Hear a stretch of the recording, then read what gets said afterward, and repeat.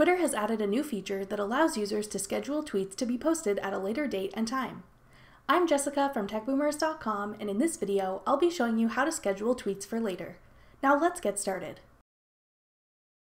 To begin, open the Twitter website in your browser of choice and log in. Then start creating a new tweet. Write out the tweet you'd like to schedule. When you're done, click the calendar icon at the bottom of the window.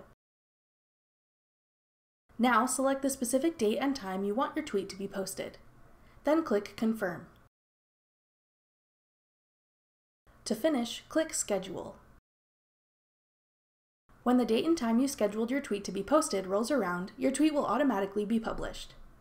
If you want to see an overview of tweets you've scheduled, click the calendar icon, then select Scheduled Tweets at the bottom. If you click on one of these tweets, you can edit its contents or change the date and time you'd like it to be posted. That's all it takes to schedule tweets on Twitter. Thanks for watching. If you found this video helpful, we'd love it if you'd hit the thumbs up button below and subscribe to our channel. We put out great new tech tutorials like this one every week.